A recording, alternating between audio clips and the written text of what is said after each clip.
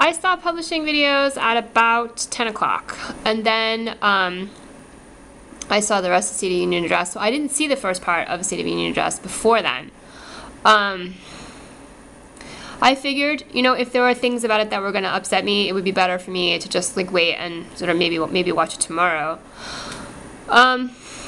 So what I saw of the State of the Union address, basically I got there at the part where he was talking about Iran, and this is what the president doesn't have, and that it would be very helpful for him to have, and it will make all of his negotiations with everybody in the world less difficult. This is that, and I don't, maybe he doesn't realize that, and I suppose, you know, he may not realize that,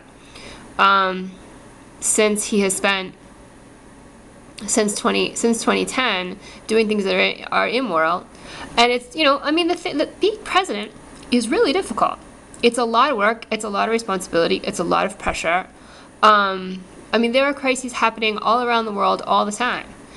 And so he may not realize that things will really actually be better if he has this, and that negotiations with literally everyone will be less difficult if he has this, because he right now he has power but not moral authority, right?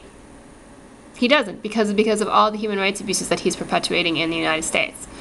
And so that causes things to be a lot more difficult, because then you don't have as much to say about other people who are doing things that are dangerous, right?